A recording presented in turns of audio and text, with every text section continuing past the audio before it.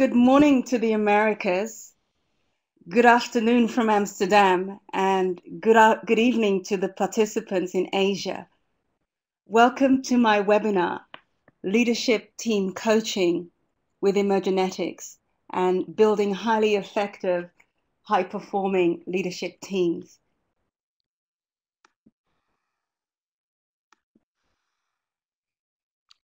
So as Ron said, my name is Elizabeth van Geerestein, and I have the pleasure of being a managing partner at Papillon Partners based in the Netherlands, together with our global network of coaches. We coach senior executives and leadership teams in Europe, Asia, North America, and Latin America. I'm a self-professed lifelong learner, and to that end, I'm also adjunct professor of personal leadership development for MBA programs at the Rotterdam School of Management here at our Erasmus University in Rotterdam. So, as I mentioned, I will be talking leadership team coaching with Emergenetics. And our navigation for today is a little bit like this. I'd like to set the scene, tell you a little bit about the teams that I coach and the challenges they face, and also take you through in terms of how Emergenetics plays a role and our coaching approach and how we go about building strong teams with the aid of Emergenetics.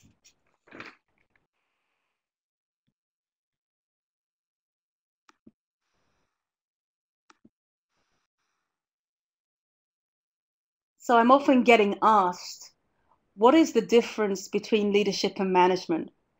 And we like to answer that professional leadership is to have the right balance between management and leadership.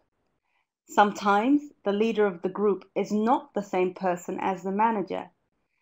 So what we actually mean by professional leadership is to balance and be skilled in both management and leadership, which also makes managers leaders.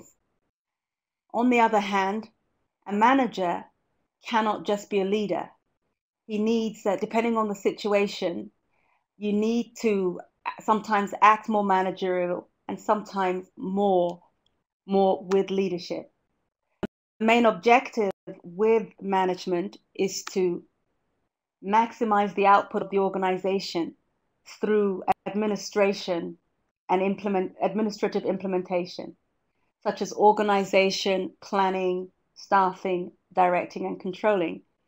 Whereas the main objective with leadership is to maximize the output of the organization by emotionally involving people.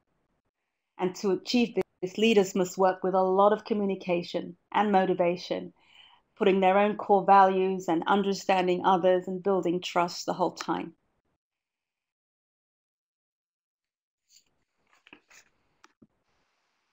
Well, I think that's evident to everyone that increasingly organizations are operating in an environment of continuous change and sometimes discontinuous change, depending on the complexity of the operation and the amount of change needed. The manager needs to act differently. If there's low complexity and a low amount of change, then neither a lot of management nor leadership is required. And that's looking at our lower left-hand box.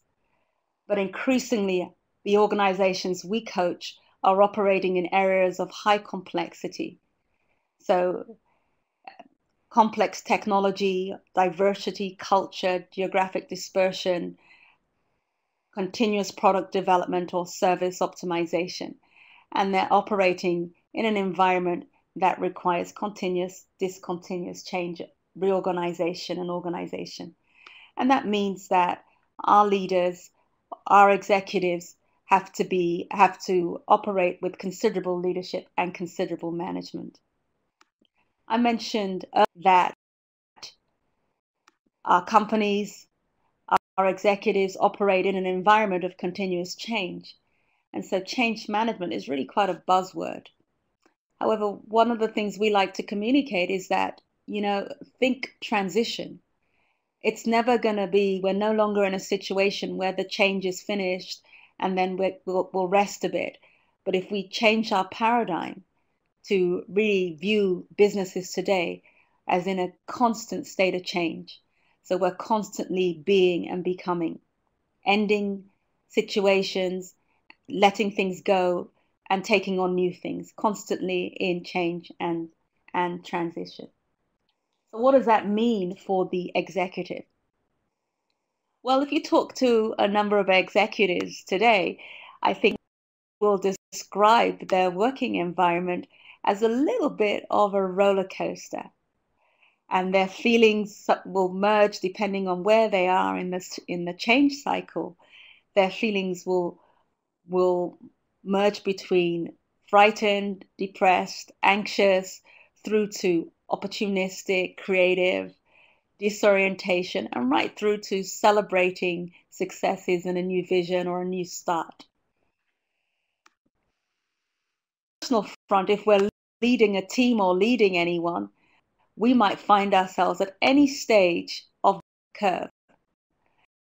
And even more interesting, we may also find at any stage of this curve. And the key to being able to motivate and to lead them is to understand where they are and how to engage with them, how to move with them. Another interesting dynamic that we see is that most of us grew up in the land of hierarchy and control, which is a pretty standard organizational chart. We see where everyone is, we know where everyone belongs, and we have pretty clear accountabilities. However, in our complex, interconnected global world today, most of our organizations have become flat or matrix organizations. And so our companies look like this, and our reporting and hierarchical dotted lines and solid lines are sometimes quite a maze in itself to navigate through. Now, I must apologize. I'm sorry if you're seeing a kind of grid patchwork. That's currently what I'm seeing on my screen, but I'm hoping that you're getting the full picture. So organizational realities, just to recap, just to summarize that, our organizations are flatter, more matrixed, navigating reporting lines are more complex. We have multiple assignments, multiple teams, often multiple bosses. Our businesses are global 24/7, and we follow the sun. And sometimes we have the sun and the moon and all at once, like we have now in this webinar. And our teams are cross-cultural, functional, cross-generational, virtual. And so effective collaboration today is a very distinct skill set, together with the effective skill set of teamwork. So that's kind of Emergenetics begins to come into the picture for us. Our leadership scope tends to be four-dimensional. We always start at the core, and we believe that the core of leadership is personal leadership.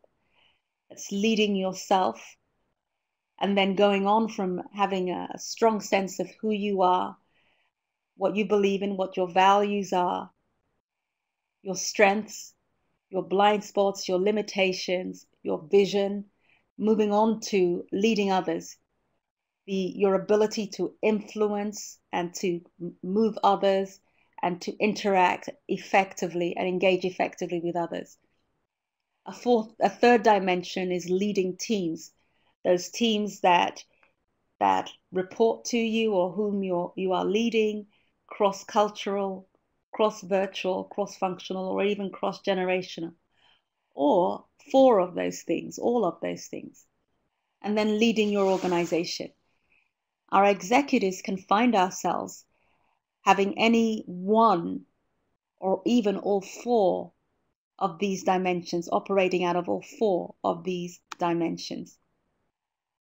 And so that's why we like to refer to our leadership development and our coaching programs as leadership being very much an inside-out process, starting with the individual, but it's absolutely not a solo event, and then moving on to the team or the others you influence. But the true effectiveness comes when we're able to effectively align the best of what we have, including vision, direction, focus, core competencies, capabilities, together with others. And so as an organization, as a high-performing team, we start to do the heavy lifting to the degree that we're able to align and work effectively and think and believe effectively with each other. And this is where Emergenetics really comes in for us. Right at the beginning of our coaching team engagements, our team coaching engagements, we always do an Emergenetics assessment of every team member, but also an Emergenetics team profile. And it's important for us to understand what's the neurodiversity in the room. And also, if the team were a brain, how would they be thinking based on their thinking and their behavioral attributes? And we've had some really interesting situations. So I remember once with one of my engineering teams, in our first session, before the team got together as part of their pre-work, they had all completed the Emergenetics assessment as well as some other assessments. And when we debriefed, the majority of the team was left brain, with just one who had, just 2 who had a social preference. And this was reflected also in their MBTI profiles. And so one of the team members said, "Oh, it's great to see that we're a team without feelings. So I guess we could really become a high-performing machine." Now, they really laughed about that, but that kind of shows the level of their joking ability.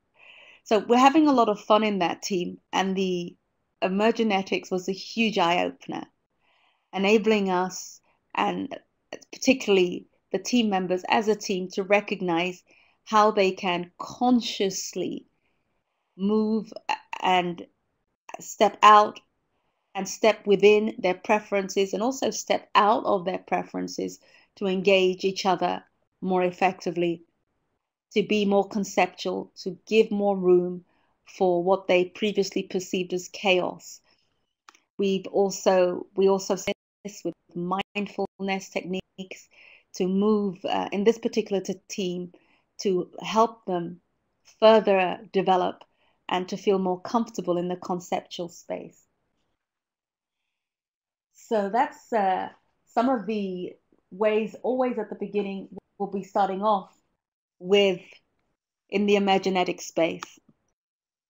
And what we do is we look to various team challenges, team objectives. So for example, one of my teams is involved in a 25 million euro capital project, others in triple-digit million euro capital projects.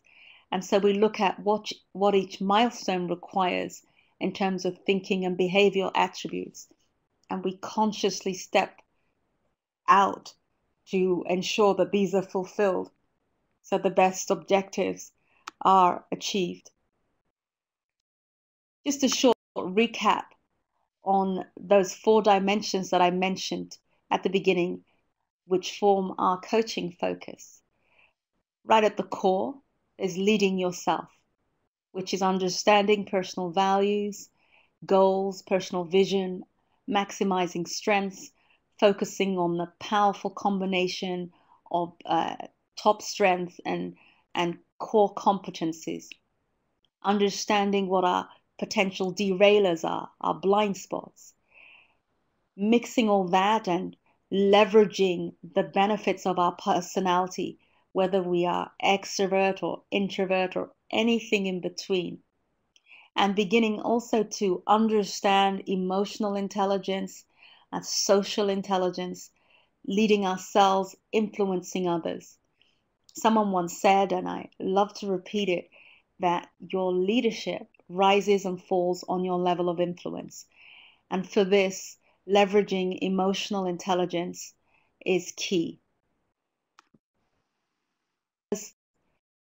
That's very much about leveraging different leadership styles, situational leadership, engaging in a connected way, of giving and receiving feedback, advocacy, putting forward your opinions, your viewpoints in a way that can be heard by others, being curious, inquiry, asking questions, coaching, mentoring, building positive relationships, and being inclusive with all types of diversity. Again, here, leading others and leading self, we find that Emergenetics is absolutely key to assisting executives to take their leading of themselves and also their leading of others to a higher level, to the just looking at some of the principles of collaborative leaders that we also really coach on, and which this is the essence of that I've drawn out of several of our coaching engagements. The first four really deal with leadership communication, interaction, building relationships, generating trust, helping to change viewpoints, the what's in it for me, helping others see their common interests and their payoffs from joint efforts. Further principles of collaborative leaders consist of helping to design a transparent, credible process, whatever you're doing with the team, assisting in win-win negotiations, allowing all partners to win, or as we also like to say, allowing all partners to gain, so gain relationships. Further principles of collaborative leaders involve making relation building a priority. And this sounds really simple. However, when you're involved in making things happen, time is limited, money is tight, stakeholders are anxious, then it's often so much easier to focus on deliverables, focus on tasks and activities, and not on relationships. And yet, the inability to manage relationships cause over 52% of alliance failures. And how many times have you met other executives that leave their jobs because they couldn't get on with other significant stakeholders that they needed to work with within their organizations? So some examples of collaborative leaders include having shared leadership, facilitating collaborative problem solving. Here again, we find Emergenetics so useful and so valuable for being able to mine the intelligence in the room, and not just IQ, but for example, spatial intelligence, analytic acumen, so many other ways of looking at things, creative, artistic intelligence. How do we get that out of the room? And also socially, taking the lead to celebrate successes. So I mentioned earlier in my webinar the engineering team that I coach, and it has been quite an attention point to focus on celebrating small successes that lead up to large successes. This team is so driven that they often forgot or just simply overlooked to take the time to pat themselves on the back and also pat each other on the back as they were meeting milestone after milestone after milestone and deadline after deadline after deadline. So our awareness on our thinking and behavioral attributes also serve to generate trust. As trust is generated, as our relationships become safer, we grow in our confidence, in our personal confidence, in our confidence in the collective team, and a sense that the other team members have my back. As that grows, the hope that we're going to make it, and also our resilience, our ability to overcome setbacks grows. And I've seen teams go from teams that had a very strong blame culture, increase in resilience, and move into a can-do team, one that wasn't afraid of challenges, one that embraced failure as a means of learning and stepping up and getting stronger together. Those were the 11 principal leaders that we work through, that we coach through in our teams, in our coaching engagements, which last anything from 6 months to 18 months. In those engagements, we coach the individuals one-on-one, and we also coach the team as a collective, as an entity. We see this has a wonderful cascading effect as individual team members take what they learn back to the teams that they lead, and we get a cascading ripple down effect as the leadership team and the leadership capability increases throughout the organization. Now, a short while ago, I also mentioned building trust. Emergenetics is a key resource for enabling my teams and my team members to better align and alliance and work with their stakeholders. So we use it very much in our stakeholder analysis and our stakeholder management. So first of all, for individuals, for their individual objectives, but also for team objectives, we always plot a stakeholder map. And the team is able to really get in inventory the list of the most important stakeholders who influence the project and the team in a 360 way, and we plot them on the map.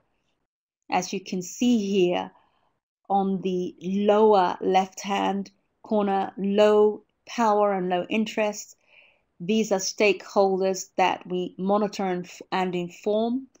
They're actually less interested in our project, and we do not overwhelm with excessive information. Moving across, those stakeholders that have low power but are interested in the project, we keep them informed and we keep engaged with them to ensure there are no major issues arising. And then we have our high power, less interested people. And these we engage with enough effort to keep them satisfied to ensure continuous alignment. We also have on the top right corner, high power, high interested people. And these we fully engage in participatory, inclusive, trust-based relationships. And here we find also that Emergenetics is crucial to enable us to keep our stakeholders satisfied and to manage them closely. By the way, by power, I don't just mean hierarchical power. I'm talking about power in 5 different ways. So relationship power, it's not who you know, it's not what you know, it's who you know. Hierarchical power, their position in the organization. Task power. Then we also have knowledge power. And then we have personal power. So that's hopefully you've got a sense of how we've used Emergenetics to lead teams and the various ways it shows up. And also how we are able to align our executives to increase their job satisfaction and their job contribution. So this brings me to the summary, the characteristics of an effective team: clear purpose, clear roles and work assignments, decision-making ability, engagement and participation, shared leadership, active listening, open communication and trust, embracing healthy conflict in our communication, leveraging our diversity, coaching and feedback, informality, and stakeholder analysis and stakeholder management. For especially points number 3 to number 12, the Emergenetics analysis, assessment, understanding comes back time after time after time. So summarizing, well, change is here to stay, and it's absolutely challenging, but we can become masters of change. We're continuously managing multiple complex systems.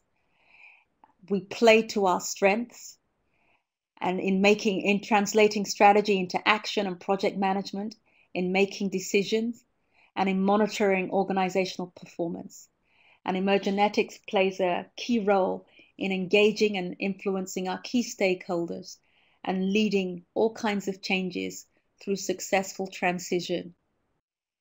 So I'd like to thank you for your attention, and I'm looking forward to receiving your questions. Thank you very much. It's been a pleasure to be on the webinar. Thank you very much, Elizabeth. Thank you for this excellent presentation, very insightful, and a subject I think that is of critical importance for in today's crisis situation where companies are. And so I think it's very important. I have a question from the audience, and the question is, when someone is a good manager, what behaviors tend to be the hardest to achieve so that they can also become a good leader? And another question after that is, how do you help them bridge this gap? Thank you, Ron. That's a fabulous question, and one that and a situation that we absolutely regularly encounter. When someone is a good manager, they've been recognized for consistently delivering results, and in many ways for acting as a senior supervisor, being able to have very good one-on-ones with people that report to them or those that they're engaged with. And so they're often promoted into a leadership role, which really means beginning to align and engage with wider influence and to deliver tasks, deliver deliverables that do not depend solely on the stellar performance of the manager. So it's critical that they begin to shift their thinking. They begin to move to think like a leader, to begin to move away from an achievement-based focus, and move into a catalytic focus where they are beginning to articulate a vision with the stakeholders involved, where they're beginning to influence at a completely different level, almost to raise the level of engagement and participation of others. How do I bridge the gap? How do we bridge the gap? How can they bridge the gap? Continuously looking at building trust with multiple stakeholders, continuously looking at showing up differently. It's no longer about their results. It's about making the shift from me to we and from them to us. And that begins as an internal mind shift, followed up by behavioral shifts. So very concrete, a behavioral shift might be a very good manager who's so used to delivering and doing his or her work and meeting objectives. As they shift into a leadership function, they have to move more into engaging, speaking, understanding, feedback, coaching, mentoring, motivating, asking questions, skillfully asking questions, empathizing, connecting. So taking time, which previously as a manager may have seemed a waste of time. So it's a complete shift, first an internal mindset shift, and then backed up by a behavioral shift. I'm hoping, does that answer your question? This question was raised by one person in the audience, and in the Q&A box. And if he probably has another question, I will see it in the box. But I think I believe that indeed you are given a very good answer and a very insightful answer.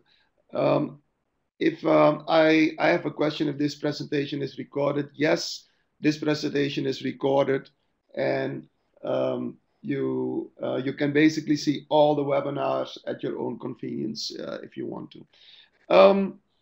I don't see another question there, Elizabeth, but I have a question, if I may.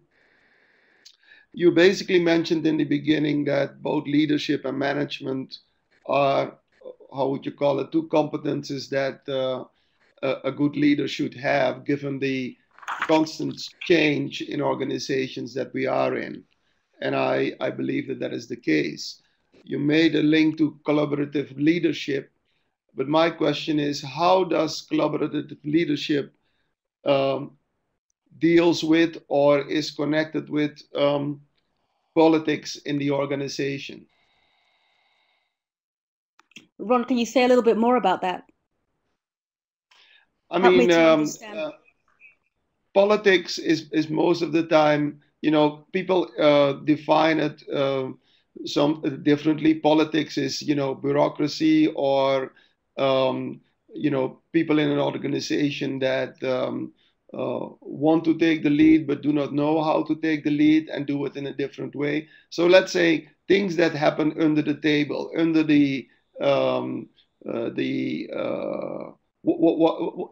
under the official processes and procedures, or if you call it, people want to set a different agenda. So how do you deal with it from a collaborative leadership perspective? Excellent question again, Ron. I'm sure you've been in those situations. And so politics and the unspoken rules, you could refer to politics as unspoken rules. And in other terms, group norms, things that are done or a way of being and doing and saying that is not explicit. And the only way that you can begin to understand them is to increase the connectivity and the trust between various diverse stakeholders. So understanding multiple perspectives. This really comes right down to a person-to-person level, and building relationships, increasing connection, ultimately building trust. Behaviors that involve empathizing, listening, observing, and spending time understanding things from other viewpoints, and taking the time to observe the way things work. Showing oneself to be trustworthy, understanding what languages and what behaviors speak the most in the organization, and deciding whether we're going to learn the way of being and the way of showing up. Of course, if it goes directly against the grain of our personal code of ethics and the personal integrity, then we may need to reconsider our place in that setup. But if it does not, then it would be a question of leveraging differences and closing the increasing understanding and closing the misunderstanding gap.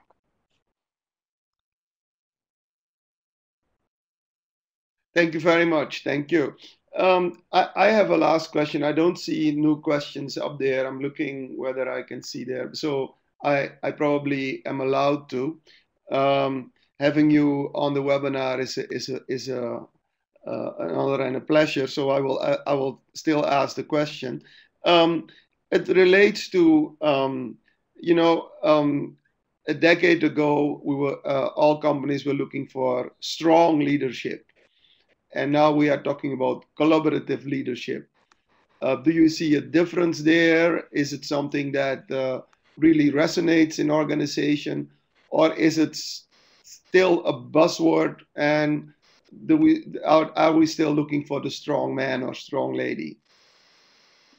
I don't see that much. Of course, you're looking for what I see in organizations. Of course, you're looking for strong individuals, men or women, but ultimately the challenges are so complex and the stakeholders so diverse that it becomes increasingly impossible to expect one heroic strong man or strong woman to solve all these problems. So certainly in the companies and the organizations and the teams that I work with, out of necessity, they are looking to share the leadership load and the leadership challenge. And that's why this collaborative leadership is not a luxury, it's a necessity, because we're seeing that it's unrealistic and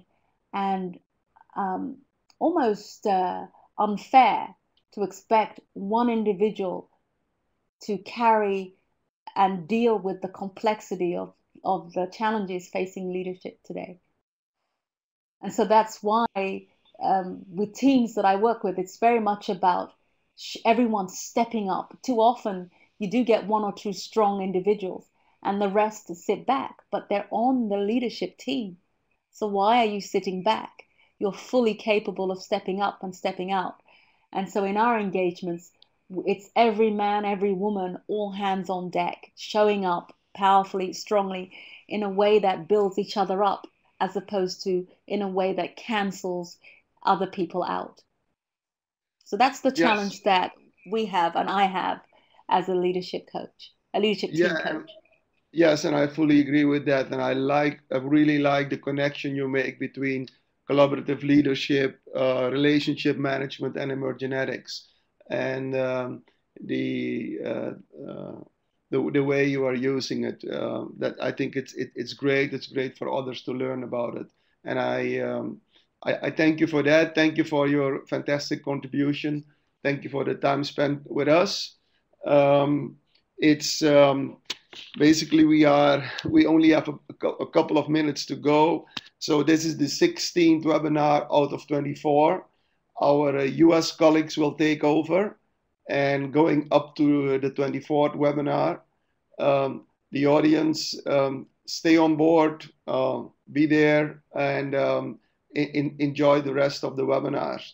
Elizabeth, thank you very much again, and our audiences, thank you very much. Be Thank assured. you so much, Ron. Thank you. Thank you. And all of you, be assured that the webinars are recorded, so you can look after them if you missed one of them, again, at your own convenience. And the other thing I want to mention is we have live tweets during the events, so it's hashtag global 24 hours. Are you still there, Elizabeth? No, she's gone. Yes, I am, Ron. Can you hear me? Yes, I have another question here that pops up. I apologize for that. One second. The question is, what other profiling tool do you recommend for team building, team effectiveness, or do you use Emergenetics exclusively? Oh, there's a lot of good stuff out there. So it depends on the team, but there are a number of things I use. Yes, I definitely use Emergenetics standard. Sometimes the teams have already done MBTIs, which is great fun to plot. And we have funny ways of plotting MBTIs using Einstein and different famous figures in different areas of the MBTI plot. And so we'll put the members of the team's heads on the same, where they fall on that plot. We also use Strengths Finder, so we're looking at their major strengths themes. And we use a number of other ones. I'm not sure, I don't want to really go through a whole list, but depending on the team and what you're looking to elicit, personality, values, emotional needs, thinking and behavioral attributes from Emergenetics, but we use a multiple of other assessments that help us rapidly look at the other elements that make us so complex and so unique. Okay, thank you very much. Thank you, Ron, and thank you for the last person who asked that question.